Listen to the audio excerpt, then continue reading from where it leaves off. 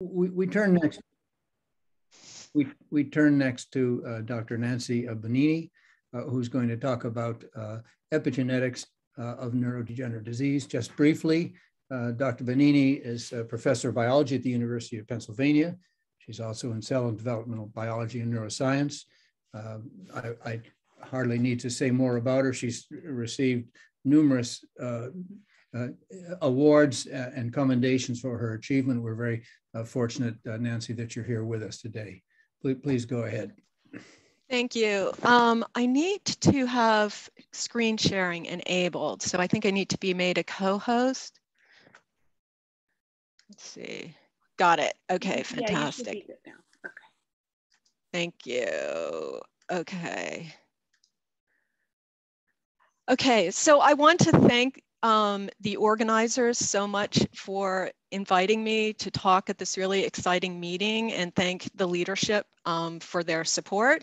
And today I was going to talk about some of the studies that we've been doing on the epigenetics of neurodegenerative disease, and in particular about histone post-translational modifications in the brain with age and disease. And the way I got into this is actually through fly screens, where we found in a TDP43 fly model, where if we compare a regular wild type eye to a fly expressing TDP43, the eye is externally disrupted and internally it's very degenerate. And we found a whole series of modifiers that modify TDP43 toxicity. And here's an example of one that causes a rescue on the external eye and a dramatic rescue internally. And this turns out these genes seem to all impinge down on a specific histone modification called H3K4 trimethyl. And so that suggested to us that upregulating this mark is protective against TDP43 toxicity. And we also had other data in terms of studying healthy brain aging, that epigenetics is really important to it, in particular silencing marks. So that led me to reach out and initiate a collaboration with Shelley Berger, who's currently the director of the Penn Epigenetics Institute, to try to attack this question of what's going on epigenetically in the aging brain and in neurodegeneration. And just to underscore the potentially very powerful impacts that epigenetics can have, I'd like to show you one of the systems that Shelley works on. She works on a number of different systems. And this is ants. So she decided to work on ants because these are two casts in a species of ant. These ants have identical DNA genomes, but these casts have really strikingly different features. So the one on the left is smaller, it has a different morphology, its behavior is different, it's an ant worker, and its lifespan is very different. Whereas the ant on the right is a queen, and queens are designed to lay eggs. They have a really spectacularly long lifespan. And obviously they're very different in size and morphology, and aspects of the brain are also different. And what's really striking about the situation is, again, these different casts all come from the same genome, but these features can also be reprogrammed and reversed, sort of emphasizing the real power of epigenetics in these systems. So our question is sort of, could impacts of environment and those type of stress risk factors or other risk factors be due in part to alterations that are happening on the chromatin? And by that, I mean, as you know, in the cell is the DNA coupled with all of its histone proteins to make nucleosomes. The genome is highly structured into a 3D architecture.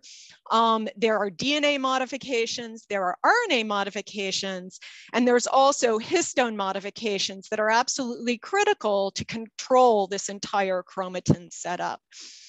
And there are many different types of mechanisms that can happen. So it's known in model organisms with age that a number of different processes can lead to aging, including that happen with age, I should say, histone loss and imbalance of various different histone modifications, methylation changes, changes in chromatin, the localization of the nucleosomes, changes in heterochromatin, and also transcriptional and other changes that are changes that are known to happen in various different types of neurodegenerative disease, as well as ALS and FTD. So our question is focused on looking at histone modifications to ask if we can glean anything by this global type of analysis, genomic type of analysis, to ask what's going on with histone modifications and what kind of specific theories or hypotheses that will raise that we could then attack in our various different models. And so by histone modifications, I mean those changes that happen to the N-terminal regions of histone molecules called the histone tails. And as you're aware, there's a bewildering array of potential histone modifications that one could approach. And we decided in approaching this question to go after some genes that are most associated with gene expression and gene activation. So I'm going to talk to you today about some of these marks, H3K27 acetyl and H4K16 acetyl. And we also initially went under the assumption that this could be very challenging. It turns out to be challenging. And these are marks that tend to be sort of narrow marks that would allow us to understand trends that are happening in these disease situations. So these particular marks, histone in its closed conformation, if you're talking about euchromatin, is in a deacetylated state where the histones are closer together. And acetylation of the histone tails is going to open up chromatin and be associated with gene activation. So all of these marks do that. H4K16 acetyl is generally an open mark. H3K27 and K9 acetyl tend to be associated with enhancers and promoters of activated gene expression. So and moreover, we know that histone acetylation is really crucial to a number of processes, including learning and memory, as well as aging. So H4K16 acetyl is a mark that's known to be increased with aging in yeast and in higher cells. And there are some data to suggest that changes in histone acetylation might be happening in mouse models and function restored by manipulating those marks back towards normal. And as we know, CBP is mutated in human intellectual disability, suggesting that these would be key marks that might be important. So our question was, are there chromatin regulatory pathways, so these sort of more global regulatory pathways that can either prevent or promote brain degeneration? And we were particularly keen to include healthful brain aging, sort of a younger set and an older set, to ask about what are the epigenetic dynamics that's happening during healthful brain aging, and how does this compare to disease? And so there have been a lot of studies that have done this with respect to comparing, well, a number of studies, old age-matched versus Alzheimer's disease. And we decided to analyze younger, older, and then the disease state. And in this, we worked with the Center for Neurodegenerative Disease Research here to pick out really high quality control and disease tissue that showed both clinical and neuropathological marks associated with the disease, but also that wouldn't have other types of neurology, et cetera. And what I'm going to show you today is, unfortunately, just what we've done on Alzheimer's disease, but I think you can understand the sort of approaches we're taking. At the same time, we did pull out FTD tissue, both C9+ and C9-, but we need to return to those studies. So we took tissue from the middle temporal gyrus, and we took a study group that had a younger age of around 50 years, an older age, and an Alzheimer's cohort. And in addition, we showed these studies in a smaller number, and then we repeated them in a larger number. So I'd like to emphasize the ability of these findings to be repeated in additional study groups. So the way you look at epigenetic or histone marks is you take the tissue, you isolate the nuclei and cross-link the DNA to the nucleosomes. Then you sonicate the DNA so that you break it into small pieces. You use an immunoprecipitation to pull down the particular chromatin with marks that you're interested in, release the DNA, and then sequence that DNA. And as you can see, you then end up getting read pileups that can tell you peak sizes or where that mark is on histones in the chromatin. And many peak sizes stay absolutely the same, but what you end up doing is focusing on peak changes and the associated genes to try to glean some insight into what's happening. So our first question was based on H4K16 acetyl, because this had been shown to go up with age in cells in culture and in yeast systems. And we asked if H4K16 acetyl changes in the human brain with age or with disease, and if so, how is it changing? And what we found is that if you just ask about the overall number of peaks during normal brain aging, as in model systems, the overall number of peaks increase from the younger cohort to the older cohort. So that was really encouraging, but we also then found that H4K16 acetyl peaks are decreasing in Alzheimer's disease relative to old. And here's showing one of those genome browsers. This is the same I showed you before, showing that this peak at the promoter of this gene is upregulated in old, but not changed in the Alzheimer's situation or not maintained. So H4K16 acetyl is becoming redistributed with age, and it's becoming redistributed in the brain with age in a manner that is different from in Alzheimer's disease. And in fact, if we look at what's going on with peaks of H4K16 acetyl, we see that the peaks are predominantly gained with age, so a gain of 20,000 peaks, but H4K16 acetyl peaks are primarily lost in AD. So this dramatic loss of peaks is occurring in the Alzheimer's disease brain. And then we asked, what's the correlation between those H4K16 acetyl peak changes between aging and Alzheimer's disease? And we found that they are negatively correlated. So that is, where H4K16 acetyl is being gained with age, it is either failing to occur or failing to be maintained in Alzheimer's disease. To gain a greater insight into what was happening in this situation, we then did a three-way comparison of H4K16 acetyl changes in younger, older, and disease situation. So we split those into changes that were age regulated, so were small or big in young, and when went larger or small with old, and did the same in Alzheimer's disease.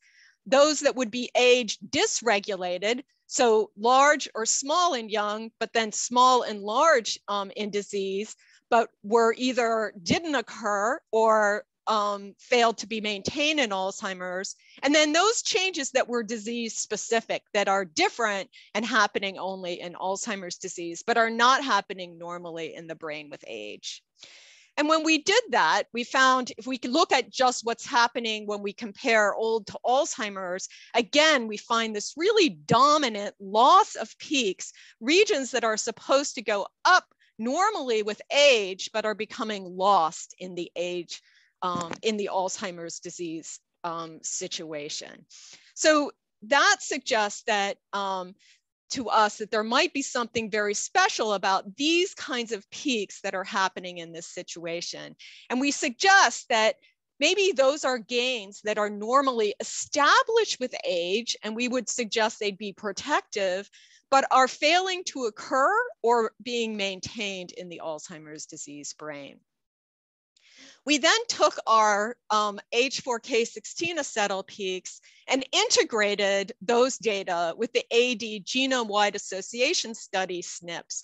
And of course, those SNPs are mostly associated with gene regulatory regions and not the gene bodies. But these are marks, H4K16 acetyl, et cetera, that are associated with regulatory regions of genes. So we thought we might see some overlap that would let us know that some of the mechanisms that are impinging on these changes are due to changes in H4K16 acetyl.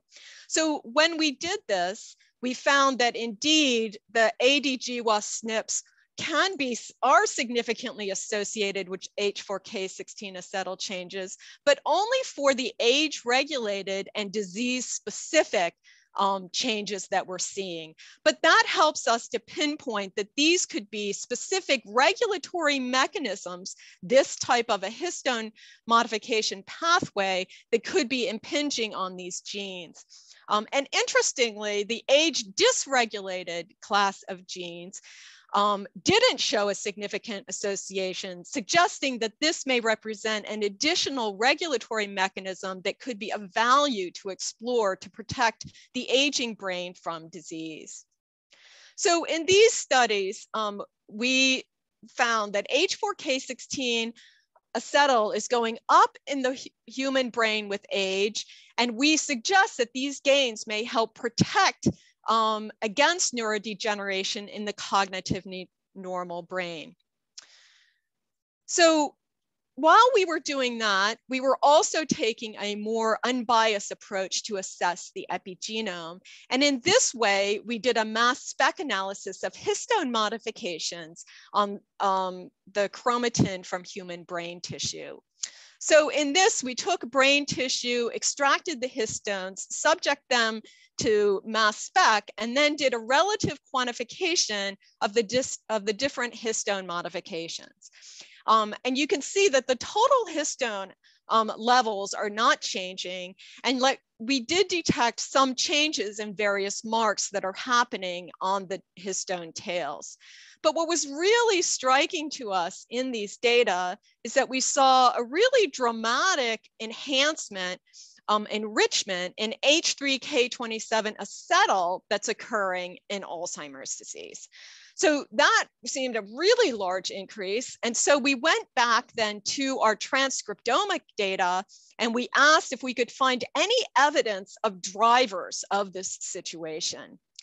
In our transcriptomic analysis, when we looked at upregulation genes, we found that indeed the top go category is regulation of transcription. And when we look at those 75 genes, we find that among those are some key histone modifiers, CBP and P300 among them, which do the H3K27 acetyl mark. And we, in addition, probed two other data sets of RNA-seq that had temporal cortex transcriptomics, the Mayo Clinic and Mount Sinai, and they confirmed that there are statistically significant increases in CBP and P300 in age-matched versus Alzheimer's disease in their data. When we look at this genome-wide profile of what's going on with these peaks, again, we see this preferential gain of new peaks in Alzheimer's disease. And if we compare these peaks that are happening in a situation with the young and the old, again, it's dominated by gains in H4K27 acetyl. So these disease-specific gains are in a number of different pathways. They include transcription. So indeed, CBP itself is subject to gains, as well as other pathways involved in nucleic acid metabolism, neuroplasticity, inflammation, other pathways that you would anticipate. And this is showing an example gene with an H3K27 gain. once again, we asked about statistical overlap with AD genome-wide GWAS SNPs and found an statistically significant overlap of H3K27 gains in the disease-specific situation. So these data suggested to us that H3K27 acetyl gains appear to be driving Alzheimer's associated neurodegeneration. So we wanted to see if we can then use some of our other systems like Drosophila to test this hypothesis. So to do that, we used flies expressing amyloid beta. So here's a wild type eye. If we express A beta 42, the eye is affected. And in this situation, rather than manipulate CBP itself, which has many deleterious effects, it's really important for development. Instead, what we did is we flooded the cells with histones to sort of push the cell either with wild type or with a histone mimetic that would mimic acetylation. And what we found is that whereas there's no effect if you just flood the cells with a wild type histone, if we flood them with a mimetic that is upregulating H3K27 acetyl, we get an enhancement of the degeneration phenotype. So that suggests to us that indeed the fly is confirming the idea that increasing H3K27 acetyl is enhancing degeneration. So from this part of the talk, we suggest that what we're seeing here is that H3K27 acetyl gains are happening in the Alzheimer's situation, and they appear to be driving AD-associated neurodegeneration. And in fact, we suggest this could be a feed-forward loop, given that there's increased levels of these CBP and P300 in Alzheimer's disease. And moreover, CBP itself is subject to some of these acetylation changes. So in summary, I wanted to sort of emphasize the idea that we've studied two different types of histone acetylation modifications, and we suggest that they're driving different functional outcomes. So with H4K16 acetyl, our hypothesis is that what's happening normally with age is you're getting the activation of protective pathways that are occurring, and these are not occurring or not being maintained in Alzheimer's disease, but you're also getting the activation of pro-disease pathways. So, so then you're driving other situations. So this raises sort of the idea, does, disease involve both inactivation of some pathways and activation of other pathways, sort of akin to the steps that are occurring in cancer of tumor suppressors versus oncogenes. And of course, what's exciting about epigenetics is that epigenetics can be manipulated by small molecules. So these data on H4K16 acetyl suggest that types of gene activities that impinge on the enzymes that promote or prevent the deacetylation of H4K16 may promote healthy brain aging, whereas those that affect CBP inhibition may reduce H3K27 acetylation and impede neurodegeneration. And I think this also scores another issue, because I think we're all aware that a lot of HDAC inhibitors are being attempted, being used as ways to mitigate neurodegeneration. But those HDAC inhibitors tend to be characterized by a lack of specificity. And so you can see here, if you get a more general type of molecule, you may not see an effect because you're too widely attacking. And maybe we have to be more focused in order to see effects. So I did want to end by talking about our current directions.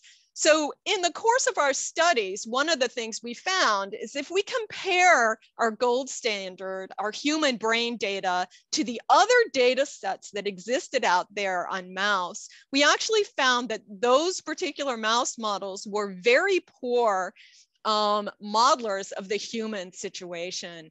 So one of the things we've really been focused on is generating IPS derived cortical neurons and other models, as well as testing other mouse models, for example, spreading models, etc., so that we can compare the epigenetic status of the gold standard human brain in order to establish systems where we can now go in and manipulate those marks.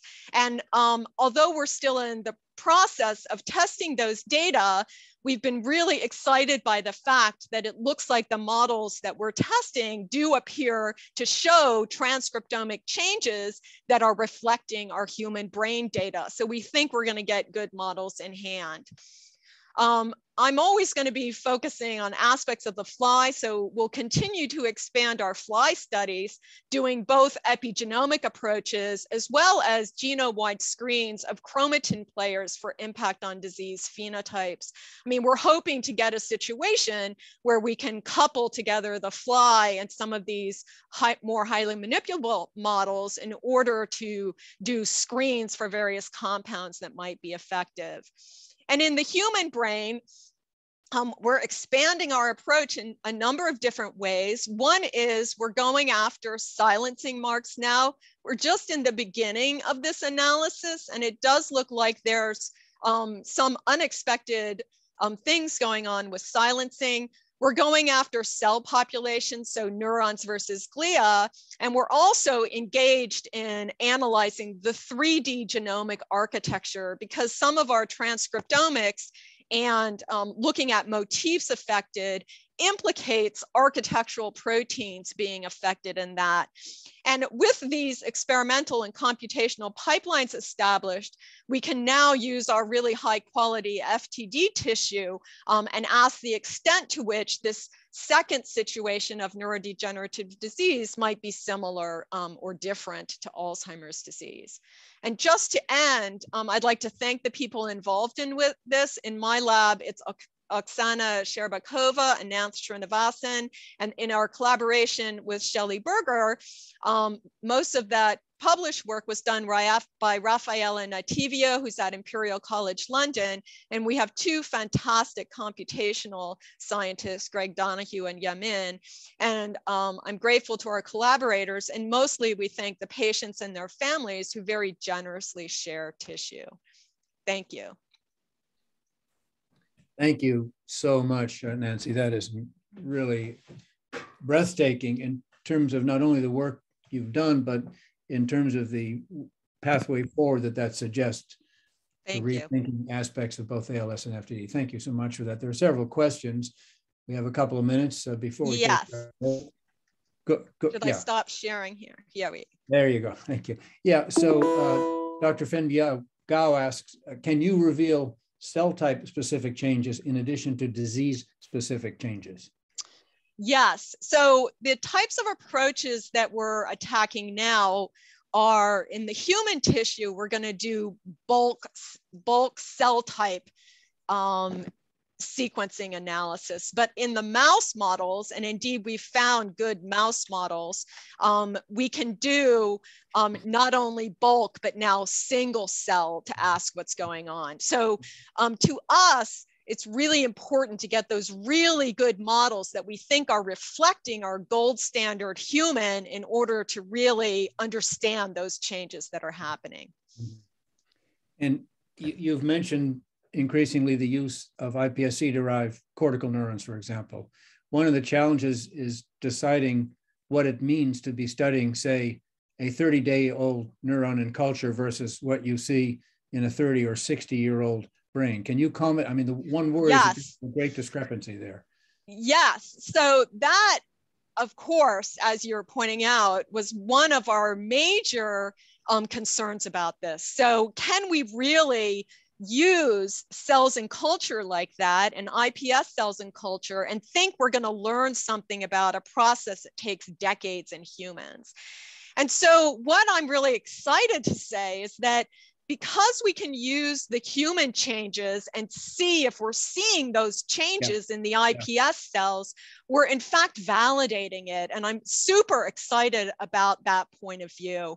And so I think the answer is yes, and I'm very excited about that because, as you know, there's a lot of wealth in the field with all these different kind of IPS cells modeling different types of genetic ALS and et cetera. And I think they're going to be incredibly useful. And I'm not sure I would have thought that before we started our studies, right? So we've been able to test that. Yeah, thank you. A couple of questions that overlap a little bit concerning the brain regions you're looking at. The question was asked, what regions do you study of young, old, or AD brains? And then how do you predict or normalize for the different distributions in different regions of cell types? So this is getting back a little bit toward Professor Gao's question, especially with regard to neurodegeneration in AD.